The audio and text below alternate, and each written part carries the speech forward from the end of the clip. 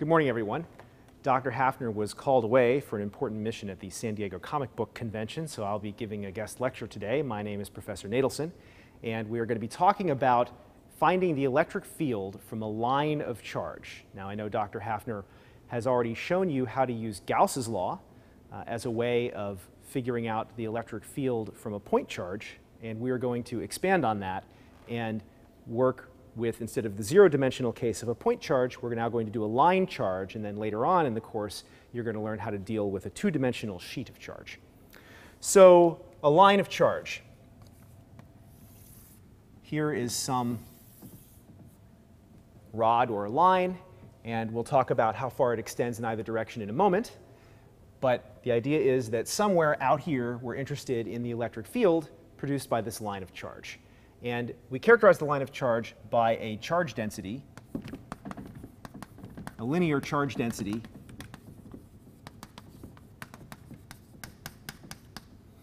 lambda, which has units of coulombs per meter. So obviously, if I have twice as long a line, I have twice as much total charge. Now, what you learned when talking about Gauss's law is this idea that I can have some closed surface, and I'm going to take this closed surface, and over that surface I'm going to perform an integral of the electric field at whatever little spot I am on the surface, dotted with a little piece of surface, and the vectorial direction is given by a little unit vector that's normal to the surface there. And if I'm able to do this integral, what Gauss's law says is that I do this integral over the whole closed surface, and this ends up equaling the enclosed charge, and to get the units right in SI units, it's the enclosed charge divided by epsilon naught. Now, the trick then, as Dr. Hafner has already alluded to, is that we need to figure out some clever way of picking a surface so that we can use symmetry to find the electric field without doing a whole bunch of really complicated geometry. Physicists, as I'm sure you've seen from Dr. Hafner, are just as lazy as anybody else, and what we want to do is make the problems as simple as possible. So we want to choose a geometry for our calculation that uses the symmetry of the problem. So you would not pick a surface that looks like a giant Mickey Mouse or a balloon or something strange. When you have a line of charge, there's a natural symmetry associated with this line of charge. And so it's very tempting to choose a cylindrical geometry of some kind because there's cylindrical symmetry about the axis of this line of charge. So you could imagine picking some kind of a surface. In fact, I will use a different color. You can imagine picking some kind of a surface that looks like that, where despite my crude drawing, you're supposed to believe that the line of charge actually goes down the axis of the cylinder. Now, you can think to yourself then that the idea is we're going to somewhere pick a patch of cylinder, and so here's some little patch of cylinder up on the sort of the northernmost part of this surface, and there's some unit normal associated with that piece of area, and for simplicity I'm going to have it point up because I'm really right on that top bit. And then we're going to basically figure out whatever the electric field is at this spot, and we are going to do, suppose the electric field pointed like that, if that was E, and then this little yellow arrow was dA. We're going to do this over the whole surface. We're going to take E dot dA everywhere and add it all up, and then we will set the result of that. If we're careful about keeping track of our closed surface, we have to define the ends of our cylinder too. Then we will know how much charge is enclosed, and we will in fact be able to do something very clever because of symmetry and basically pull the electric field out of the integral if we set our geometry up properly. And we can have an expression for the electric field as a function of position, at least the magnitude of the field. So I've drawn here sort of a very general case where I'm at no particular point relative to the ends of the line of charge, and so my electric field doesn't necessarily point nicely along the same direction as dA. If we really want to deal with the finite line of charge, it's possible to do that. You've seen already an example with the using symmetry where if you pick yourself to be in the exact center of your line of charge, you know that the electric field has to point radially outward from the line because that's the only direction in the problem, basically. That's the only symmetry direction that makes sense.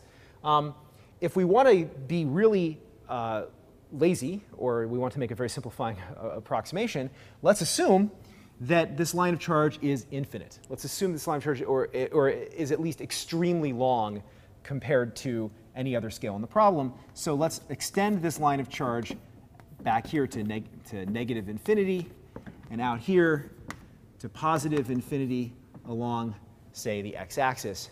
If we do that, then now where we put our surface left and right doesn't matter, because wherever we are, there's an infinite amount of charge to one side and an infinite amount of charge to the other. So we're always in a nice symmetric situation. And if we have, again, the axis of the cylinder along the same line as this line of charge, then we have a perfectly radially symmetric problem. And so wherever we are, wherever we draw some little piece of surface, the surface normal is going to point radially outward, if we're on that outside surface of the cylinder, and the electric field, whatever it is also going to point radially outward. And that's really nice and simple, because it means that the E field dotted with dA just becomes a regular product of their magnitudes. We don't have to worry about the cosine of the angle between the two vectors. We just are able to multiply the magnitude of the electric field times, in this case, 1 for a unit normal, times a little piece of area. So what we're going to do then is actually try and figure out how to make a closed surface. I haven't said anything about the ends, about the end caps of my cylinder. We can make our cylinder whatever length we want. If we want to make life simple, we will just say that this distance here, this length, is some delta x. All right? And we can talk about the surface area of the end caps, but we don't even have to get very fancy for this, because we know what direction is the electric field going to be pointing. If we have nice flat end caps for the cylinder, the electric field is going to be pointing radially outward from the line of charge. And our little surface normal for a little patch of area on one of these end caps is going to be pointing, in this case, in the negative x direction. If we were on the other side, it would be pointing in the positive x direction. And we can just look at this and see by inspection that on the end cap,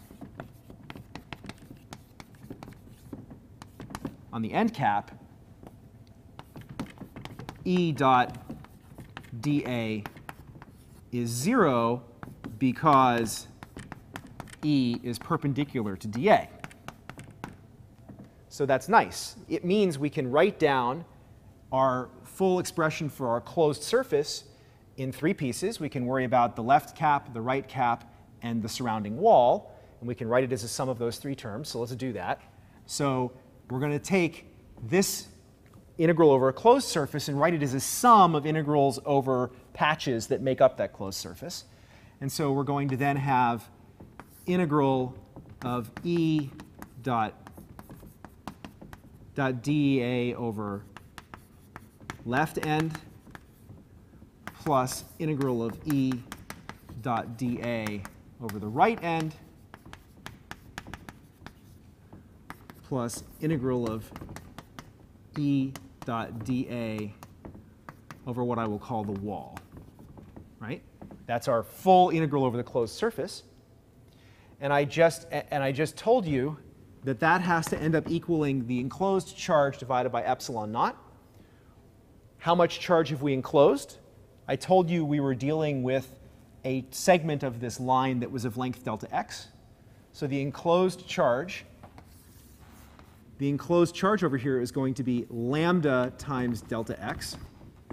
All right, and then of course we've got the epsilon naught down below to get the units correct. Now, I just told you that on the end caps, on either the left or the right end cap, E dot dA is always 0, because the surface normals point along the plus or minus x axis, and the electric field points radially outward, which has to be somewhere in the yz plane. So that means we can say that that is 0, and that is 0, and now we're just left with this piece. So let's sit at some distance r, little r, away from the axis, actually, not away from the edge of my little finite diameter rod of charge, but we're going to sit some distance little r away from the axis. So when we do that, we're going to say that the electric field is basically going to be, because of symmetry, since we're always the same radial distance away from the axis, the electric field all over this whole surface is going to have the same magnitude wherever we are. It might vary in direction. It will vary in direction because it has to point radially. But wherever we are along this whole surface, the electric field has the same magnitude. All right? And that's the thing we want to find. And again, the surface normal is always going to be in the same direction as the electric field. So what we're going to do is we're going to have the electric field, the magnitude of the electric field. We're going to evaluate this integral here. It's going to be the magnitude of the electric field, which we're able to pull out of the integral because it's constant over the whole surface, times the surface area, the total surface area of the wall of this cylinder. And we all know what that is. That's going to basically be the circumference of the cylinder. So that's going to be 2 pi little r. That is our distance away from the axis. That's the circumference of one hoop, if you will. And then the surface area is going to be that circumference times the length. So then we're going to have a delta x.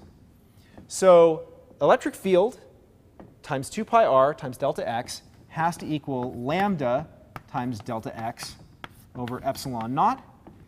And as often happens when we're clever about how we set up our physics problems, our surfaces in these Gauss's law problems, we find that the delta x goes away.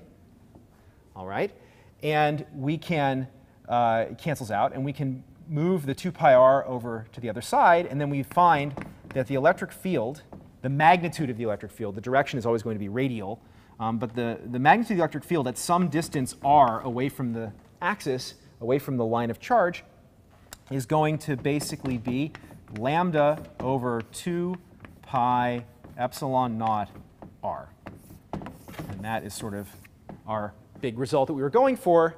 And again, vectorially, this is a radial electric field.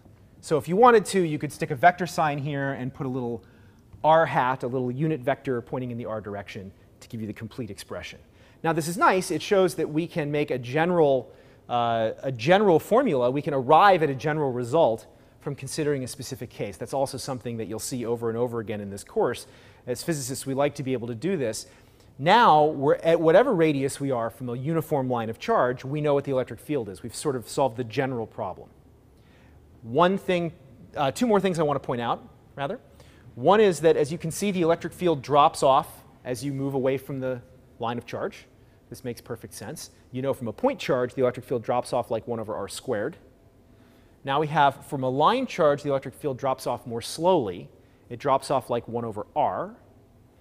And the other thing I wanted to point out is that as you get very, very close to the axis, assuming we have an infinitesimally skinny line of charge, assuming that the little diameter I drew here is actually very, very, very small, as we get very, very close to the axis, the electric field can get very, very large. Now, in a real system, if I actually had a true line of uniformly charged wire or something like that, this expression would obviously no longer apply once I tried to go kind of inside my wire. But for the mathematical idealization that we like to deal with, where my line of charge is infinitesimally tiny, then this works. And what you see is that the electric field actually would blow up if you got to the axis. So that's it. I think this is the main result we wanted to arrive at. And I think in future sections, you're going to learn about how to deal, for example, with a sheet of charge.